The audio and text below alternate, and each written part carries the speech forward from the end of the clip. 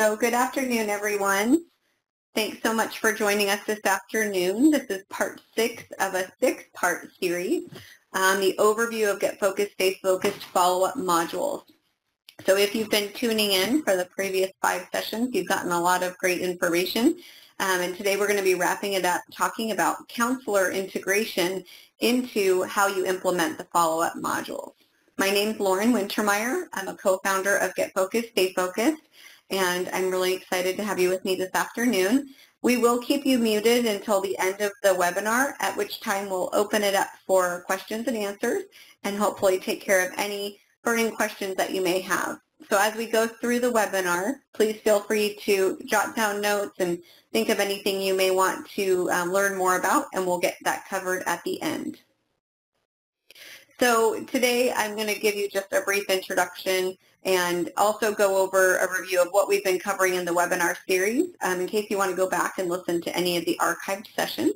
And then we'll get right into the meat and potatoes of the counselor integration into how we use the modules in 10th, 11th, and 12th grade.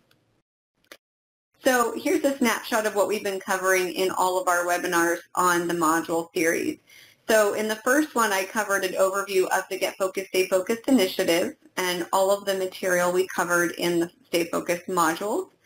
In the second session, Erin Hansen talked about implementation strategies for the modules, and we'll review briefly some of those strategies today. In the third session, Erin went on to talk in depth about the contents of Module 1 and strategies and best practices for teaching that module. In sessions 4 and 5, Amy Bryant was able to cover modules 2 and 3 in depth, again with the same similar strategy of planning out the scope and sequence of the module and best practices for implementation. And again, today I'm going to focus on how the counselor plays a really important role in all of the Stay Focused modules. If you have it available, it would be great to have the Get Focused, Stay Focused instructional manual nearby, as well as a copy of all 3 modules. We're not going to cover the books in depth today, but rather I want you to think about ways that you can bring those materials back to your departments and or team meetings and utilize those in conducting professional development on your own. So the idea with the webinars is to give you tools that you can take back to your site and use as you're planning for implementation. One of our suggestions would be to actually download these presentations, which we're going to make available through the Get Focused, Stay Focused website, and to download them so that you can then present them within your own staff and team meetings. We also have some planning tools that you can download and copy and use with your departments as you plan for the pacing guides for how you're going to implement each module. So again, if you have the materials nearby, it's just kind of a reminder of how you would structure this in a professional development workshop on your own site. So when Erin talked about the implementation of the modules, there were a lot of great suggestions provided. And again, I would really encourage you to go back and listen to the earlier webinars if you're really conceptualizing where these modules are going to fit. So as a quick recap, some of the strategies she talked about were infusing them into an advisory model, which would be when all teachers are reaching all students. So essentially, a teacher is assigned a cohort, and they follow that cohort through all 4 years. And by virtue of every teacher having a cohort, all students are met by a specific teacher's instruction. The alternative to that model would be having a master teacher, and instead of students staying with the same teacher, they would rotate through an advisory model with a master teacher teaching them the contents of the module, and then they would rotate back to another primary instructor. Another way that we've seen the modules successfully implemented would be in core subject areas such as English and history courses. In our local schools, we've seen 10th grade English, 11th grade US history, and 12th grade government and econ. Again, because those are classes that we know all students are required to take as part of their graduation requirements. We've also seen all 3 modules taught together in a junior year seminar. So in the same way we have the freshman course for either a semester or year-long implementation, we've seen some high schools choose to do all 3 modules over the course of the junior year. And then we've also seen special unique schedules, things like a focused Friday as kind of a catchphrase. So every Friday, students would have a seminar on the follow-up modules. This is a graphic that we'll have available for download as well, which shows some of those implementation strategies. So just quickly at the top of the pyramid there, you'll see we've identified some keystone activities, and this has really been identified by teachers and counselors and administrators in professional development workshops who've said, if we couldn't teach all 16 lessons, these are the ones that we want to be sure we hit every year.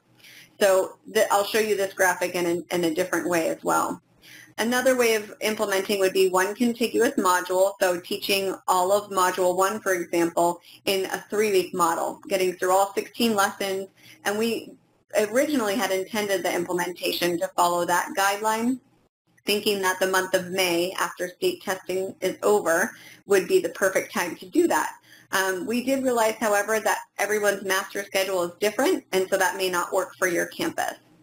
Another model would be teaching a lesson per week, so that over the course of a semester you've covered all of the lessons. And then another final opportunity would be one session per month, again over the entire year covering the lessons. So there are some notes here on the side just saying to refer to page 9-11 of the Program and Instructional Manual that gives you an idea about which lessons kind of pair up nicely together. When you're thinking about how to infuse the curriculum in your high schools, we wanted to give you a reminder that students are going to revisit these topics in all 3 modules. So as you go through, some teachers get really concerned that they don't have enough time for each lesson. And just like the freshman course, we want to remind you that the curriculum will continue to spiral back to the key concepts. So for example, in Module 1, students will be doing online research about post-secondary options. In Module 2, they're actually going to compare all those post-secondary options and look at strategies for college affordability. And then in Module 3, they're actually developing a college-going timeline of all the things they need to do in senior year and to get done on their steps to post-secondary. So it's really sequential, and it builds upon itself with each module. It's also really important to remember that as students work on their plans, the more effort they put into this, the more ownership they take on the outcomes of those plans. And this program is really built on that premise of increasing intrinsic motivation for all students. We know that students are more likely to be successful if school is relevant to their future and their own personal goals. It's also really important to think about why students need to have this structured in an entire class setting. So by having the students participate in a classroom-based guidance process and having the online plan available to everyone on campus, then it can be used differently by counselors, advisors, instructors, but everyone on campus can be working with students based on what the student has articulated they want to do. So having that data available to everyone makes it more meaningful across the campus community. I know there are a lot of programs that advocate for online tools more as a career development resource, but we really advocate for a structured, comprehensive program because we think it's a lot deeper in what it can cover. So students aren't creating a random 10-year plan with no thought. They're spending an entire semester or possibly a year on that original plan so that when they meet with in a coach setting or with their counselors, those professionals know that the student has put a lot of time and hours into that plan and that it's truly meaningful for them. This is the other graphic that I referred to before in kind of outlining those keystone activities. So as you look through this overview of the lesson descriptions for each of the 16 lessons in each module, you can see the green star is highlighting those keystone activities. The reason that we developed each module to be 16 lessons was with the idea that it's a minimum of 16 hours required for 1 unit of college credit. And originally, we had our freshman course offered for 3 units, and we thought it would be great to have a dual enrollment option for the students to earn 1 additional credit in 10th, 11th, and 12th grades. And we do have some partners around the state that are doing this with their colleges and high school partnerships currently. So again, there's some information in the instructional manual on page 620 or 6-20 if you want to get more information about that. And just as a final reminder, I know if you've listened to the other webinars, you've heard this before, but we just want to remind you that all of this is designed to be integrated into academic courses. It's all built on the Common Core standards around college and career readiness, as well as English language arts. And we want you to realize that we're not asking teachers to do something beyond what they're already supposed to be doing. This is really about seamless integration and contextualization of learning. So across all disciplines, we know that teachers are expected to make sure students explicitly understand the relevance of the course content to the world of work and life beyond high school.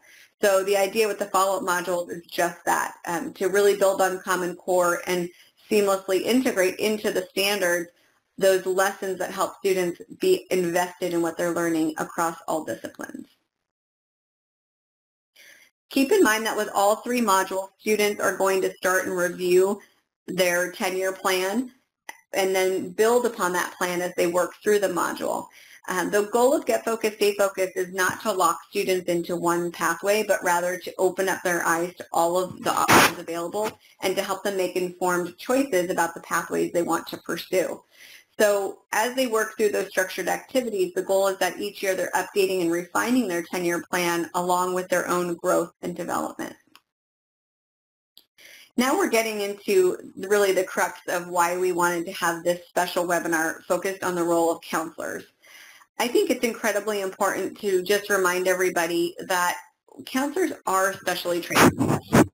So this course in no way replaces the important work that counselors are doing.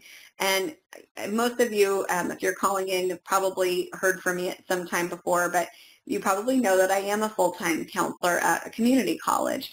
And we struggle a lot in our roles as student service professionals in articulating what we do and how that is different from what we would call perhaps a paraprofessional or someone at the classified level. So someone who is an academic advisor or coach or someone who provides information is very different than someone who provides counseling services.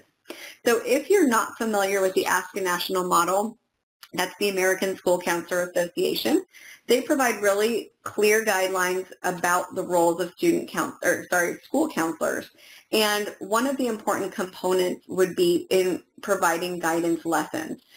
Most states require that high school counselors actually have a credential. So in California, we call it a Pupil Personnel Services credential. And within that credential, you are supposed to be going out into the classroom and providing instruction, in addition to the counseling you do in your office. So within these guidance lessons, they're supposed to cover topics ranging from things like career to education, planning, and personal social issues as well. So counselors have a unique skill set to offer in supporting students throughout the Get Focused, Stay Focused journey. As I've talked with middle and high school counselors, the feedback I've received when we talk about the follow-up modules in the freshman course is that they really want to be invited into the classroom, and they're really wanting administrator support to be able to provide more of those guidance lessons. So I think one of the challenges I've heard from our K-12 counselors is that they're often on so many different committees and their time is so tightly scheduled that they often don't get the opportunity to get out into many classrooms. But as they learn about Get Focused, Stay Focused, they say, wow, this would be great because now I could reach a much larger population in giving them kind of front-loading the information that then we're going to follow up on in individual counseling appointments. And that's really what the role of this would be, is that the more we can give students information early and often, the easier it will be for them to digest and to navigate our very complex educational system. So thinking about the role that counselors play, if you are a counselor, part of this is going to be about advocating for yourself. If you're administrators, I would encourage you to talk with your counselors on campus to really think about how you can give them some release time to get out into the classrooms. And if you are, thinking about how to structure time to meet with all students, I think the 10-year plan offers a great resource that when you do follow up with students as a counselor, you can more holistically serve them because now they've already had that information front-loaded and you're really just following up with them. When you think about working with instructors, and some of you listening in may be instructors, really think about how you're taking a team approach to this. So within your teams, you're going to need to create time not just for the whole school buy-in to the Get Focused, Stay Focused initiative, which is really just helping everybody to understand the goals and vision for the initiative, but also for that continued professional development. So for example, when schools are first launching Get Focused, Stay Focused, they usually start with just focusing on the freshman course. So they'll start with the professional development for the freshman teachers and getting everybody on board with how to log in and use the 10-year plan and how to enhance their classroom experience so that students are walking away from that course with a great 10-year plan online. But then after the first year, the school starts to think, wow, we really want to offer the follow-up modules, and sometimes they haven't done their professional development ahead of time and they end up scrambling. So what we're trying to do with this professional development series is to help you to think ahead. So for example, if you're at a high school this year that's teaching the freshman course for the first time, this is really the time of year heading into spring semester that you want to be thinking about implementing Module 1 in 10th grade. And what is that going to look like? Where does it fit in the master schedule? And how are you going to then train the teachers who are going to teach that module? So halfway through this year, I'd say is the time to focus on Module 1. Next year, as you're rolling out Module 2, again, you would want to do that training ahead of time and so on for Module 3. Everybody's at a different level, though, with their implementation. And some schools are already implementing the modules and are just looking for better ways to do it. So this is going to take that continued professional development and time to work across all stakeholders on campus. So part of your planning time would be devoted just to the concept and sharing, how these pacing guides can be used with all the instructors, but also how it's going to fit in with the larger school vision. So how does it fit into how counselors are working with students? How does this fit into the scheduling of courses over the course of the year? And as a counselor, are there things you're already doing on campus that would fit into certain module lessons? So when you look at the overview of the lesson topics and you sit down with your team, you might be able to just put a little star by the lessons that you feel like you're already covering. And maybe the module will just give you a little bit more structure to the scope and sequence of that lesson and then allow the students the opportunity to update their 10-year plan. But this is really about making sure everyone on the campus is aware of what's going on at each developmental year of the program. So if you start with the freshman course, you still want to make sure everybody else on the school campus knows what's happening in the freshman course, that everybody knows they can log into the 10-year plan and has strategies for how to use that. What we don't want to have this seem is that it's going to be a burden placed on just one instructional group on campus. So, for example, if one grade level subject area is charged with the implementation of Module 1, we would want to make sure that they're supported by their counselor colleagues so that perhaps those lessons could be divided up ahead of time. For example, if I'm a counselor, I might want to go in at lesson 1 when the students are updating their plan, and then maybe 2 more times throughout the implementation. And then if I'm the classroom teacher, I'm going to feel a lot better knowing that I have some support and somebody coming in to help me with those lessons, because I understand the ratio of teacher to student is often less than ideal, and getting through that much content can be rather daunting. So again, in thinking about how you're going to plan with your teams, I would encourage you to review all the lessons and really think about how you can do this as seamlessly as possible with the things you're already doing, rather than seeing this as one more thing to add to the list. In continuing with this idea, I'd encourage you to really look at a pacing guide ahead of implementation so that counselors are scheduled far in advance to teach those particular lessons and that they have support from the administration to be out of their offices during that time. Again, the earlier you have that pacing guide, the less confusion there will be as the semester goes along. So again, the lessons could also be team taught. And when I say that, one of the things I think of would be that lesson 1, when students are reviewing their 10-year plan, counselors could come into the computer lab and circulate with the teacher and checking in with students on an individual basis about what they remembered about their original 10-year plan, things that are jumping out to them that they may want to change before they even start on the follow-up lessons. Counselors could also exclusively teach the lessons and just give the teachers a break. I think that's always a good thing. Everybody needs a little extra prep time. And it can be really nice for counselors to get to engage with students in that way, because oftentimes that's sort of a luxury they aren't afforded, but it really deepens the relationship they have with the students on campus. I'd also recommend that counselors can join in anytime the students are in the lab. So as students continue through the module and they continue to refine their plan, counselors could pop in and out as their schedules allow, just to check in and answer questions that students have, particularly as they're working on lessons around college exploration, looking at financial aid, thinking about scholarship applications, and writing personal statements. Those are things that counselors are specially trained to support. So all of those lessons would be a perfect place for a counselor to come in and be available to students and teachers as needed. So one of the things I want you to think about with the 10-year plan is that you do need to have technology available. And if that's an issue on your campus, it's something that you want to think about before you start implementing, because we know it can be really stressful if you're trying to get students to be current with their 10-year plan and they don't have internet access at home and you don't have enough lab space on campus. So again, thinking back to that master schedule, the more you can plan ahead and have a schedule worked out for all of the teachers, whether it's a rotation through lab time, or if you have, what we used in our district was we got rotating or mobile carts that were charging carts, that we would have a set of laptops on the carts or a set of iPads. So all of the teachers of either the Get Focused 9th grade course or the Stay Focused follow-up module could reserve those carts at different times throughout the week and make sure all the students had enough time to keep updating their plans.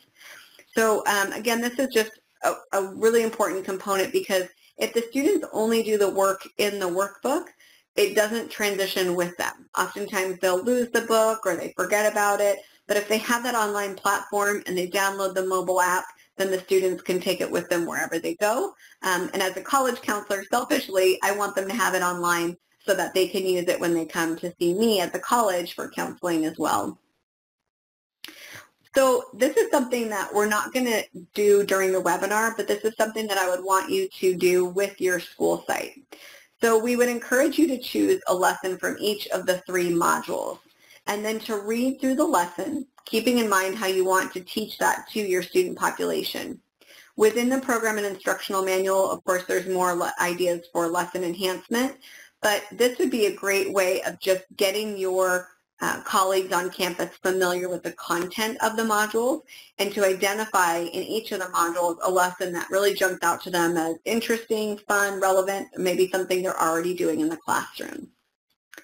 And then we have a template that you'll be able to download, again, when you do this professional development on your campus, in which you would identify the lesson objective, how much time you need, whether or not you're going to need the computer lab or perhaps that mobile cart if you have that available. And then to look at what vocabulary you might need to front load. We realize that the language of post-secondary pathways, of educational and career pathways, is often vocabulary that's very new to students, and we don't want you to get bogged down with that in the lesson. So sometimes just front loading that vocabulary, having a word wall, a word of the week, something like that could be really useful. There's also going to be an opportunity on your planning sheet to come up with enrichment ideas. So a part of this feeds into just the best practices strategies that Erin and Amy covered in the previous webinars, so that as you look through the module lessons, the idea is to think of how you bring those lessons to life through authentic experiences. And what I mean by that is it a lesson where you might want to bring in a guest speaker, where the counselor and teacher may be working together on instruction? Is there an opportunity for students to go out and have an authentic experience in the working world, maybe conducting a job shadow? One of the lessons in the 3rd module is to do a mock interview experience. So rather than just doing the mock interview in the classroom, perhaps you get outside volunteers to come in who are industry professionals to actually conduct the interviews for your students. And all of that does take planning and coordination, but I can say from having done that in my own class that it's extremely valuable to the students, and their feedback is so positive that it's worth all the logistics involved. So as you do this planning within your site team, again, think back to lessons that you're already teaching. Do you want to just start with one lesson per module and really plan that out? Or do you think you could take on more than one lesson to really come up with how you want to standardize the approach to implementation? So if you as a counselor are coming in to help with this, is there something that you're doing that fits in seamlessly and maybe you just want to keep it that one thing? Or do you see that you may want to bridge out and choose a few different lessons so that from the get-go you are seen as an integral part of this implementation? Again, teachers are often going to just take charge because they're used to getting a curriculum and following the scope and sequence. So this is going to take sort of a step back for all of you working in partnership to say, what would be best for the students? What would be best to have a counselor present versus a teacher? And then also think about the time of year that's best for you to present this particular lesson and or lessons. So for example, in Module 3, which would be taught in the 12th grade, we would ideally want the first portion of that to be taught in the beginning of 12th grade or at the end of 11th grade, because it's going to get into all the things students need to do in 12th grade. So if you wait till the end of the year, it's going to be too late. They would have already needed to have applied for FAFSA, for scholarships, for colleges, etc. So it's really important to look at the content of each module and make sure you're integrating it at the right time. Part of the reason that timing is so important as well is we all have ebbs and flows within our semesters or trimesters, and we know that there are certain times that are peak demand times for counselors when there's no way they could be out of their office going and doing a guidance lesson. So that's really important to think about what logistically works for your schedule and how can you infuse that with the pacing and implementation of the modules. Some of the additional suggestions I would make are just around the ways that you as a counselor can help the classroom teachers to make this program really shine. Things like helping to facilitate career fairs. As I mentioned before, getting guest speakers I understand can be challenging, but sometimes there are folks within the counseling office, even support staff, who may be able to do that on maybe more of a clerical capacity and calling guest speakers, sending out emails, arranging parking passes for them, visitor passes, all of those logistics that it takes to get guests on your campus. It's really important to find out who within the campus community could take on that responsibility. We were really fortunate in my former district. We had an agency within our County Office of Education. It was called Partners in Education, and they would actually help to screen local industry representatives who wanted to come in as guest speakers, and they actually did all the scheduling and everything. It was such a great program. So if you're interested, I would look up Partners in Education in Santa Barbara, California, and maybe look at their program model and see if there's anyone in your local community that has a similar structure. Again, as a counselor, think about all of the college and post-secondary researching that students need to do in order to make an informed decision. Rather than students randomly choosing a college to apply to just because it sounds good or it's at a great location or their friends are going there, we want students to make that choice based on their career goals and the fact that there's certain training that's going to be better to help them reach their goals. And of course, there's certain institutions that are going to offer that training. So that, to me, is one of the most important places for counselors to come in and share their expertise about all those post-secondary pathways. Helping students get an authentic experience on college campuses, I think, is also critical. I'm not saying it has to be a counselor who does that, but having a team from your high school take groups of students on those campus visits is so valuable. It really helps to set the mindset for students that they can see themselves on those campuses. I often tell our students at the community college, because many of them want to transfer to a four-year college, that they should not accept admission anywhere they haven't visited. Because as someone told me this week, you don't know what you haven't seen and experienced. So if a student's never set foot on campus and they think they're going to go there, they may be really disappointed. So we would always encourage them to get out and visit campuses. I know that can be logistically challenging, but hopefully there's ways to do that, whether it's through programs that are clubs, like college-going clubs on campus that maybe fundraise, or if there's grants available in your community. I just think that's a really important step for students to take. I mentioned before the idea of job shadowing, and I would add to that internships and informational interviews. So a lot of times students will come to a counseling appointment expressing sort of their questioning around career pathways. And I think counselors play such an important role in helping students to really be bold and put themselves out there to network and to meet with people who are in their dream job or in a job that they're just thinking sounds interesting. I often tell students, I think until they see a job in action and talk to somebody who's doing it, they really don't have an idea of whether or not it might be a good fit for them. So again, this may fall not directly on the counselor, but maybe within the counseling department and support staff to create a network of professionals in the community who are open to having high school students come and shadow them and do an informational interview. I mentioned before the idea of doing mock interviews, and again, if you can't get outside professionals in, I think counselors would be great people to come in and interview students and give them great feedback. And then working on the college application workshops, FAFSA workshops, scholarship application workshops, all of those things that you're probably already doing would fit really well in with the integration of the model, or the modules rather, into the full high school experience.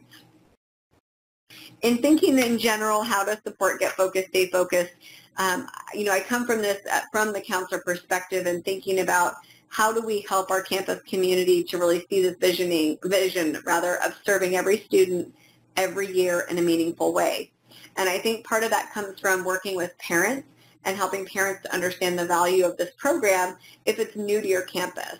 A lot of times change is difficult for schools and for communities, and one of the things we've seen that can be so helpful is if you can go and present at those back-to-school nights or any parent events and let them know what the course is about. And as you have students who've gone through the course, bring the students in to present to the parents and community members. They're the best representation of what the class is about and why it's valuable. I would also recommend attending ELAC and DLAC meetings. If you're not familiar with that, those would be the English Learner Advisory Committees or the District English Learner Advisory Committees. So within the state of California, every K-12 site has an ELAC, and this is really designed to help the parents of English language learners understand the opportunities available for their students. And then each ELAC has a representative that goes to the DLAC at the district level. So I used to go to DLAC meetings, present about Get Focused, Stay Focused, so that each school site representative could take that information back to their sites. And this would relate also to things like site council meetings, to PTA meetings, or however your parent organizations are titled, and just thinking about all the ways that you can share information with all stakeholders, and especially thinking about reaching all populations. So oftentimes the parents of our underrepresented student populations may not be coming to as many parent information events. And this is where you really want to find those audiences. Where can you get in where the parents are coming to? So whether it's a committee meeting like that, or whether there's a special community event going on and you can have a table set up, just really be creative in thinking about reaching the parents of all students. When you're thinking about scheduling counseling appointments, Carpinteria High School had a great model where they would meet with every student and their parents or guardians in the summer between 9th and 10th grade. And then during that meeting, they would pull up the student's 10-year plan that they had created in that previous school year and review that to make sure that the parents and students are all on the same page about what that student is thinking they want to pursue throughout the rest of their high school and into post-secondary experiences. Some of our successful schools have also developed newsletters just as a way of sharing with the community that shining news and really highlighting all of the special things that are going on within their programs. And within this, again, also providing the support of the classroom teachers is so important because throughout all 4 years of the program, they're going to need support of counselors. As a counselor, you know you're writing lots of letters of recommendation probably right now as your students are doing common applications and scholarship applications. I know I've been writing my share in the last couple months as well. But that's a huge help to your students. And I know it's a lot of work, but that's just one of those key things that we want students to realize, that they need to give you plenty of lead time to write those letters, and that request of a formal letter of recommendation is something they're going to need to do throughout their life and career journey. We also invite you to participate in partnerships with your community college and four-year college counselors. So at my college, we just last week hosted our high school counselor exchange, and we actually invite all of our counties' high school counselors to come to our college campus for a full day of professional development. If your community colleges aren't doing that, perhaps you could reach out to them and talk about ways that you can do cross-training. So as much as we want to give them updates from our college, we also ask them to give us updates of what's going on in their high schools. And it's exciting for so many of them. Get Focused, Stay Focused is a brand new graduation requirement, and they're gung-ho on trying to implement this the best way they can. So then our responsibility as community college counselors is to make sure that as those students matriculate to us, we continue to follow up with their 10-year plan in a meaningful way to keep those students on track. And as I put in the last bullet point, the possibilities are endless. I think there's so many opportunities to be innovative and creative with how you implement this program and support one another, whether you're an administrator, counselor, and or teacher. But really thinking out of the box, I think, makes it fun and makes it more enjoyable for you as the implementer. Some of the considerations just to think about, again, are within the program and instructional manual. We put here just to review those pages, 6, 15 through 18, and just thinking about how important it is to make sure everyone is cognizant of that word advising, and the fact that the advising that takes place in the Get Focused, Stay Focused classroom is very, very different than the counseling that takes place when students meet with their counselor. So I just always want to come back to that and say, the role of counseling is so valuable and important, and what a counselor does is very different than what a classroom teacher does. And one is not trying to replace the other or vice versa. We all need to work in tandem to make sure we're providing the best wraparound services for our students. So this program does not replace the role of a school counselor. Hopefully, though, it's taking the burden off of counselors who have that daunting ratio of the number of students to counselor, and it's allowing the classroom teacher to front load really important information so that when the counselor meets with the students, we can just maximize all of that and make for much more effective counseling appointments. So on the bottom of the page here is our website, and I would encourage you to log in to get any additional information you may need, and or to get our contact information. You can send us emails, let us know how we can help you. But I'm going to ask Robin to unmute the participants, and if anybody does have questions, we definitely have time to answer those.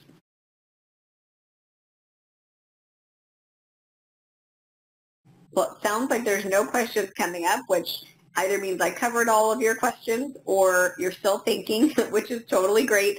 You can always email us and we can follow up with you at a later time if you'd like.